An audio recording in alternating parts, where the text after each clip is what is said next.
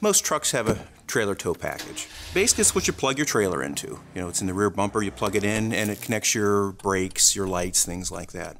We actually made a change to this connector. The original injection molded cap wouldn't fit.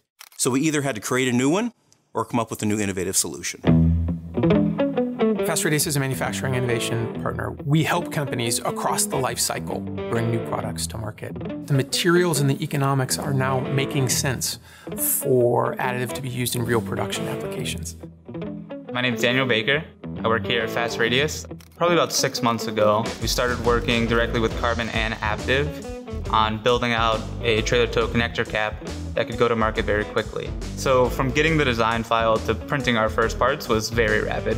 We're talking maybe 2 hours. We were doing 4 to 6 iterations a day in the intended production material and the production process, something you can't do with any other means. Getting thousands of identical parts is really tough, and the requirements for this specific part were very tight. We had to follow the same tests as an injection molded part, of course. Sealing at 105°C, that's a very harsh test. Do we have a material that will meet these requirements? EPX82 is the only material on the market that lends itself to automotive. We put them through 3,000-hour heat age, the submersion test, there was a high-pressure spray, a drop test. It went through the entire gamut of validation testing. What's missing in a lot of the space right now is the repeatability of the process. So where Carbon comes in handy is, 1, materials are great, and 2, the printing process is reliable. We're able to show confidence in not only the material, but the process itself, that it is capable of producing thousands of parts very quickly and fulfilling that demand. We were able to reduce 50% out of the cycle time, pass every test, and perform the same PPAP as we would as if it was an injection molded design. The progress we've made in the last 2 or 3 years in material development is just very exciting.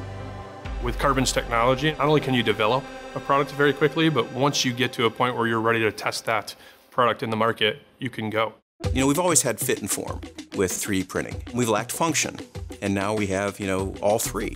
The material quality is there, the economics are there, and the production reliability and repeatability is there. Additive manufacturing, including the Carbon platform, is ready for volume production.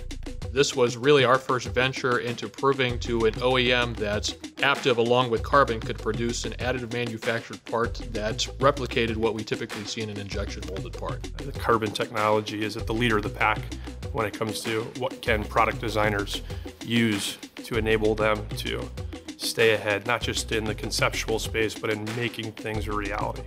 And it gets back to the point I was making earlier about making it real. You just gotta go.